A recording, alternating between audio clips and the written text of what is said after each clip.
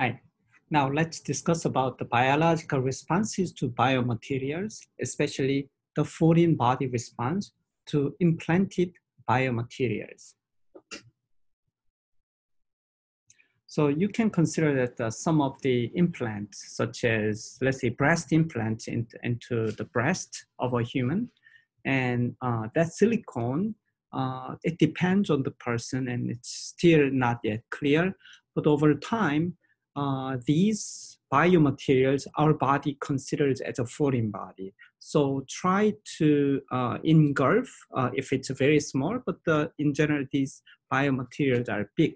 Then our macrophage, which is our immune cell, the cell-eating cells, try to engulf it, but it's impossible. So it's frustrated. Later on, they secrete, also generate a collagen secretion by fibroblasts to make a collagen capsule to effectively consider this as a foreign, even if it's inside our body.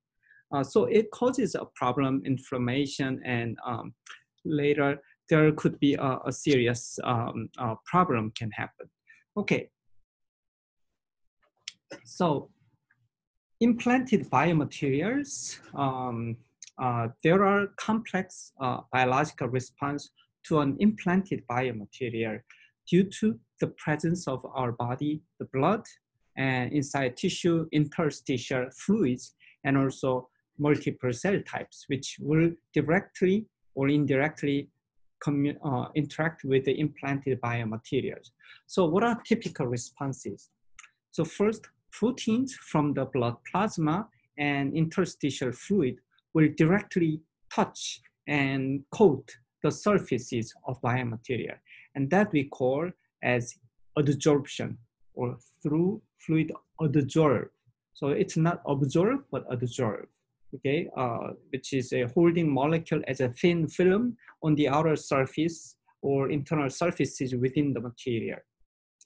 And the cells, experts believe, are interacting with this protein layer and not directly with the material surfaces, because the response seems to be pretty consistent. And that we call as a foreign body response or foreign body reaction, which is a unique inflammation response resulting in the formation of foreign body and big cells called giant cells, I will show you later, directly on the polymer surface and subsequent encapsulation of the implant by a fibrous capsule, which is composed of mostly collagen fiber. So let me show you a typical example of biomaterial, which is a surgical suture after, like if we had a surgical cut, we need to close it or from injury. So this is a picture of surgical suture. And the suture, the needle will be removed, but the suture thread will remain into the body. So that will cause a foreign body reaction. And let's take a hemotoxylin and eosin stain picture. So this is a cross-section of the surgical suture. Over time, you can see these sutures surrounding the suture. You can see many darker dots, which is represent a nucleus, and some cells having multiple nuclei. You can actually find it over here. And that is, those are called giant cells, which why it's called giant? Because it's a multiple nucleus, not single. Multinucleated foreign body giant cell, we call it. And this is from a macrophage. Multiple macrophages are fused. So one example is this H&E picture. You can see in one single big cell having multiple nuclei.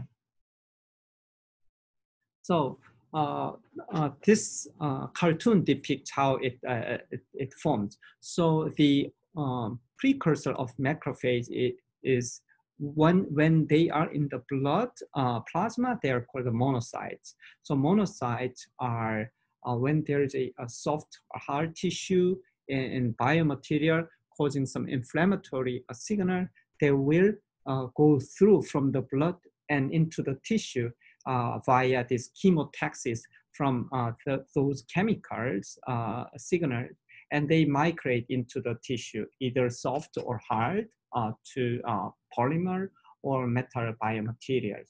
Then at the interface, so monocytes will turn into macrophage, and that biomaterial and tissue interface, they will migrate to that and then try to adhere to the biomaterial, and they differentiate.